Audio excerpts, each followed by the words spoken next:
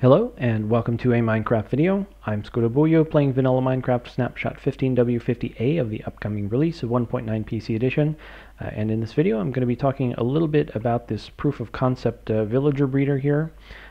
So yesterday Ray of Ray's Works came out with a design for a villager breeder that was specifically intended to reduce lag, and this villager breeder here is really just a minor variation of his design. So all credit goes to Ray for this. If he's really does some cool stuff. So if you don't know about him, go ahead and check out his channel. I'll include a link in the description.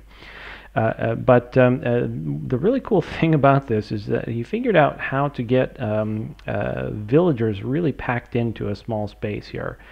So villagers are 0.6 blocks wide, and Ray is using a specific arrangement of cobblestone walls and wooden fences in order to, or I think in his video you actually use nether brick fences.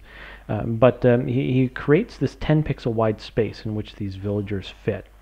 10 pixels is 10/16 of a block, which is 0.625 blocks wide, and since villagers are 0.6 blocks wide, they just barely fit in there. Now, underneath the fences, he has a cobblestone wall with another specific collision box, and that leaves just 1 pixel of space on which the villagers can stand. And that's important because when the villagers then breed, the smaller baby villagers don't have anything to stand on, and they just drop out. Yeah, I'm not very nice to villagers. He has. I think this is a really nice arrangement here. A couple of things that I noticed with it, though. First is that even though the villagers have exactly the width that they need in order to stay in there, they have a little bit more length than necessary. So this is 32 pixels of length, and they really only need 20 pixels of length to fit 2 villagers in there. And there was also an issue with the water stream that was carrying food over these iron bars, and that worked fine, except it did collide with the villagers in order to enable them to pick up the food. Because they had some leeway in this in their little area there, they would get pushed around a little bit. So I thought I'd take a look and see if there's something that I can do about those two issues, and this is what I came up with.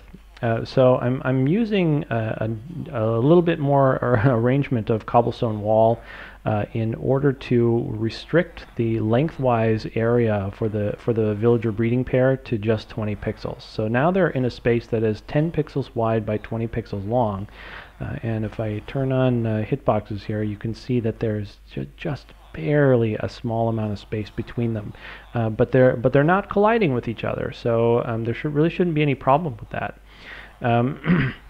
Now, one of the things that Ray had mentioned in the comment exchange that I was having with him is that there's a risk that the baby villagers that fall out from here are going to get stuck on the wall, I think maybe he's referring to the fact that when you have something on top of a cobblestone wall, it sort of gets wider because it has this post sort of feature in the center.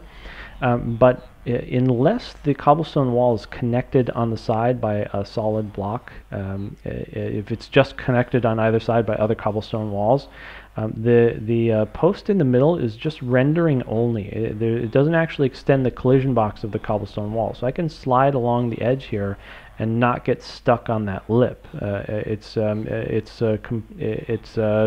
not included in the collision box of the cobblestone wall. So if you're worried about baby villagers getting stuck on a collision box of the cobblestone wall right here, you don't have to worry about that because that little bit doesn't actually exist. I've tested this out with spawn eggs and with just letting the villagers breed by themselves, and really haven't had any problems. Never gotten a baby villager stuck on there. So.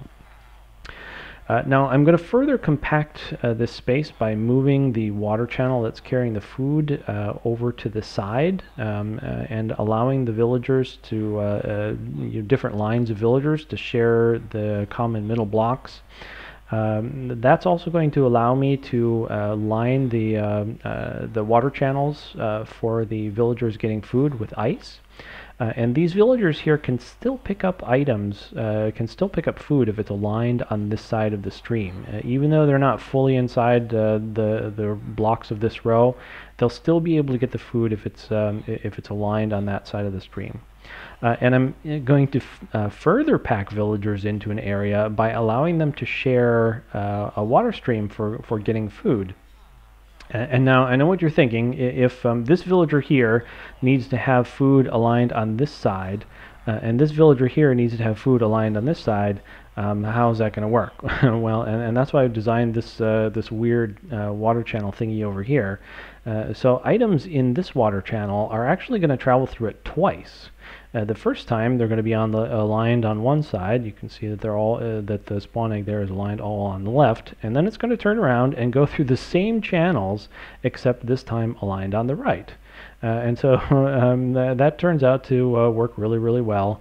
And what I've got on top of this villager breeder over here is just a huge version of this. So, and because it's all lined with ice, there's really no need to worry about items despawning after 5 minutes, because they are going to zip through here twice without any problem in under 5 minutes, even in a much larger version of this. So speaking of a much larger version, this is actually not so big in terms of an area, but I can actually fit 256 villagers in here, 128 different breeding pairs. They are very, very closely packed together, but as long as they are separated by this width of cobblestone wall, they don't villagers in adjacent breeding areas don't seem to be able to breed with each other. So it's only the pair inside that little area that can breed with each other. Villagers from different of those little holding areas can't breed with each other. At least I haven't seen that in my testing. So I think that is all I really wanted to go over for this video. This was mostly for Ray. If you're watching, this was this was what I was trying to explain to you in the comments. But thanks again for the great design. I've really had a lot of fun playing around with this. I think that's it then for this video. If you have any questions or suggestions, please leave a note in the comments, and thanks for watching.